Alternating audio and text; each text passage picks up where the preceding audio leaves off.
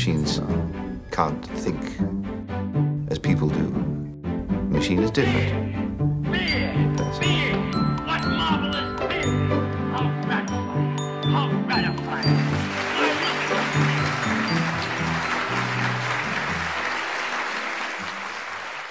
Now the Tigers won the series. Mickey Lolich beat Bob Gibson in Game 7.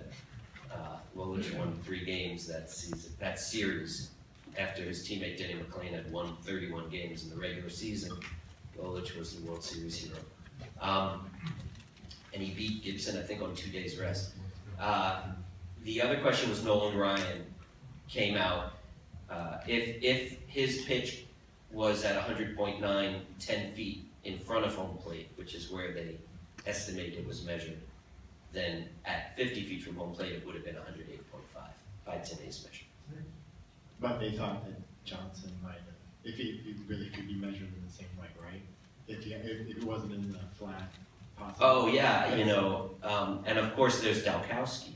Now Dalkowski did have his fastball measured once. He pitched one night. The next day they took him to the Aberdeen Proving Ground, the ordnance, military base in Maryland, and wanted to clock his pitch. And again, it was on a flat, it was just like on a road. And they gave him, and you know, his problem was he couldn't throw it where he wanted to. They gave him a little target like this big. And they say it took him 45 minutes until he got one through. So he had thrown like 180 pitches, you know, struck out 18 and walked 22 the night before. Then he wakes up the next morning and, you know, he had a drinking problem, so, you know, heaven knows how he was feeling. He goes out onto this road, throws for 45 minutes, and when he finally got it in the target, it was 94 miles an hour. So and that's again where it crossed, so that would have been about 100 at 50 feet, and then I think you ask Aroldis Chapman to throw 180 pitches tonight and then go out tomorrow morning and throw another one. I don't think he'd be throwing any fast. Question on the way back? Is it on?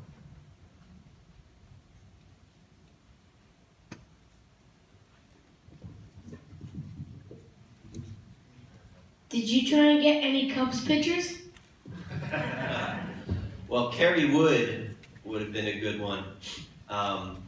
Kerry Wood, when he came up, was probably throwing about as hard as anybody ever did, and I think his 5th game ever, he struck out 20, walked nobody, and gave up only 1 hit. It was maybe the best game ever pitched.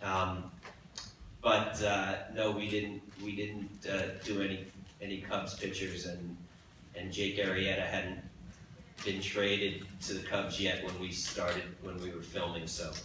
But Arrieta and Kershaw are 2 guys who, you know, who are topping out around 94, 95, and still getting everybody out. So, you know, there's a lot more than just speed that goes into success. You know, it's sure nice to be able to reach back and hit 100 if you need it.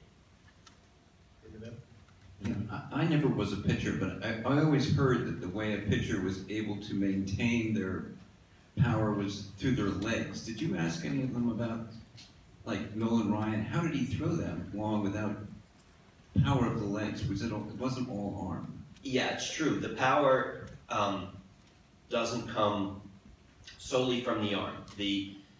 What you're doing by pushing off the ground, you're taking all that energy and transferring it through the muscles from your feet up through, you know, kind of travels up through the arm, and your biggest muscles are, you know, through here, your thighs and your butt, and that's where you see, like Tom Seaver when we were growing up was, you know, his thighs were like tree trunks, and Billy Wagner was the same. You know, he was 5'9" and throwing 100 miles an hour for years because you know, his thighs were unbelievable.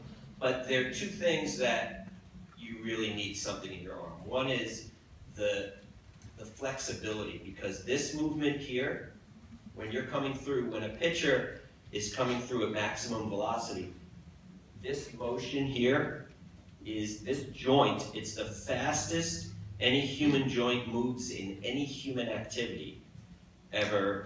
Like the hips and knees and ankles running, you know, Usain Bolt running the 100-yard dash doesn't move as fast as the shoulder moves when delivering a fastball. It peaks at 18,000 RPMs.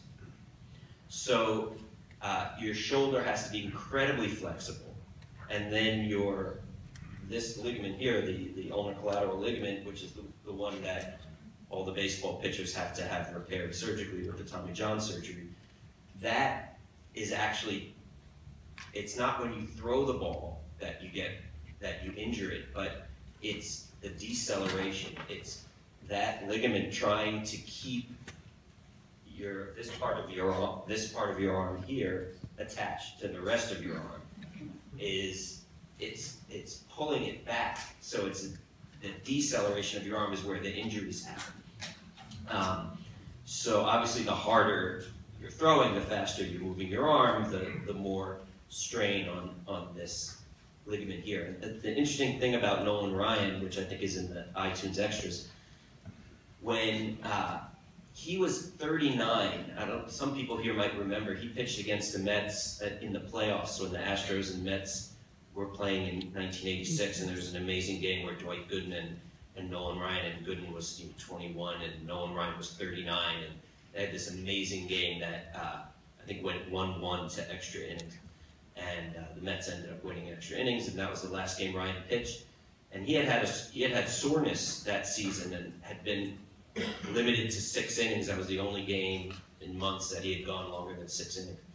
And he had this pain, so he went to Dr. James Andrews, who's the preeminent surgeon who's doing these elbow surgeries, Tommy John surgery. And Dr. Andrews said, "Nolan, I've got bad news. You tore it. We're going to have to operate." And at that point, it was 1.5 years from surgery before he could even start throwing and rehabbing. And Nolan said, "Well, you're not operating on me. You know, I'm 39 years old now. I'm going to be 41 before I can. That's ridiculous. I'll just wait and see what happens."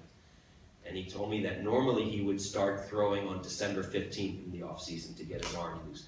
He said, "I gave it an extra month that year. January 15th, I went out to throw and it felt fine. And I went to spring training and it was fine." And Dr. Andrews visits every team during spring training. And he said, "Nolan, come over here, let me see you." And he checked him out. He said, "This is like a miracle. It healed itself. Like it was like he did surgery on itself." I'm like, "All right." And then of course he threw 7 more seasons before it popped completely. And then the next year, when he was 47 years old, his son was playing at TCU in Dallas, playing baseball, and Nolan went to watch him, and he decided to throw batting practice one day, and he said, "My arm felt fine again." I said, "Dude, you could have come back." He said, "Yeah, I could have," and the owner of the Rangers got wind of that I was pitching batting practice, and he asked me to come back. And Nolan said, I told him, "You know, if I could give you 200 innings, I'd come back, but I don't think I could give you more than 180. And today guys are getting $20 million for 180 good innings, and he said, "I just wouldn't feel right taking your money and only giving you 180 innings." And then he told me, "Don't tell anyone this, but I can go out right now and throw." He said, "I might not feel good tomorrow, but I'd give you one good day right now. My arm's fine." And he was 66 with me. So he, whatever he's made up of, they ought to bottle that and start giving it out. Okay. Down here? Yeah. Did anybody ever conjecture what would happen with Koufax if he had modern medicine, how long his career might have gone, what else he might have done?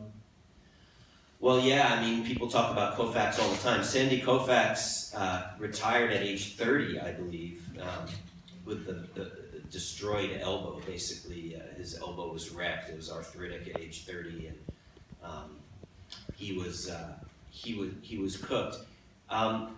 You know, mechanically, at the time, Koufax was thought to have had perfect mechanics, but by today's science, or physiology, kinesiology, kinesthesiology, the term word I can never say right, he didn't really have perfect mechanics. He came very much over the top, which is extra hard on the elbow. So even if he had had his elbow repaired, you know, it's hard to imagine he wouldn't have continued to hurt it.